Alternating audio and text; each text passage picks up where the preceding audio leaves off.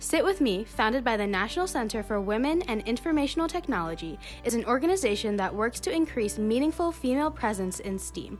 Huskie Robotics interviewed a variety of current members and alumni to share their personal experiences as a female in robotics. Hi, my name is Cindy Kama. Hi, my name is Anaya Kota. My name is Olivia Meyer. Safia Bonfrey. Hi, my name is Ariana Kamar. Jennifer Lewis. Hi, my name is Lavina. Hi, my name is Maria Patney. I am an alumni of Huskie Robotics, Team 3061. I'm an alumni of Team 3061, Huskie Robotics. I'm a senior. I'm in Huskie Robotics 3061. I'm in 9th grade. I'm a senior on Huskie Robotics Team 3061. And I'm a 9th grader. I'm a part of Huskie Robotics Team 3061. And I've been doing robotics and been involved with FIRST for 7 years. So I first got involved in STEAM when I joined FLL, and I believe it was 4th grade. And I was in a neighborhood where we were all pretty involved in FIRST already, so they introduced me to STEAM, and through that I just fell in love with it and have been involved for the past 8 years. I was introduced to FLL by this really great mentor in STEM. She's a family friend of mine, and she started an FLL team, and she right away wanted to make sure to get as many girls involved as possible, and reached out to my family and a couple of others, and that's how I was introduced to FIRST.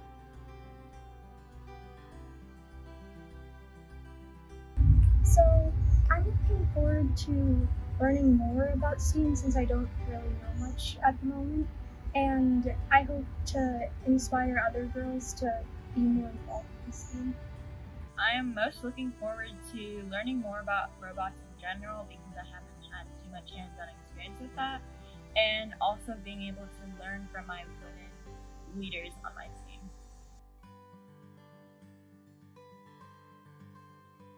When I began in Huskie Robotics, I wasn't very sure of myself and the ideas that I had in my own mind.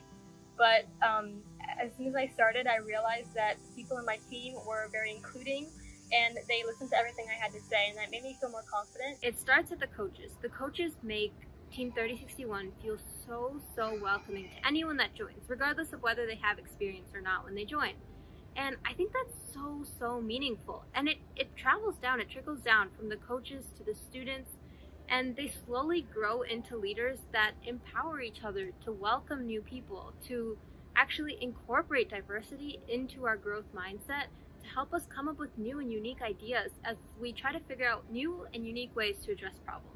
Huskie Robotics is a really unique environment because it has a very balanced, or from my perspective, I feel like there's more of a balanced ratio of girls to guys than most STEM workplaces. So, for example, coming in my freshman year, I had older kind of sister figures that would help me, would help intro me to the team, and I never felt alone because there was always other girls on my team that would help make me feel more included.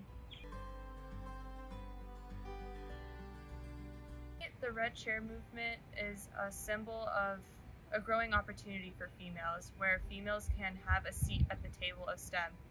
STEM is a predominantly male field, and it's pretty difficult for females to have their say or be able to get involved in the field easily. So the Red Chair movement is a great symbol of bringing a pathway for females to be able to achieve their dreams and get involved.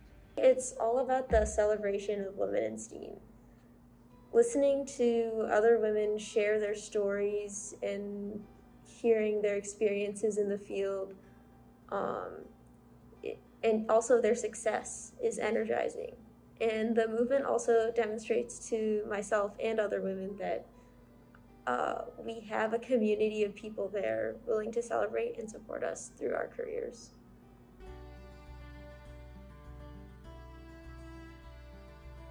We sit down. We sit down. We sit down to stand up. To stand up. To stand up. We sit down to stand up.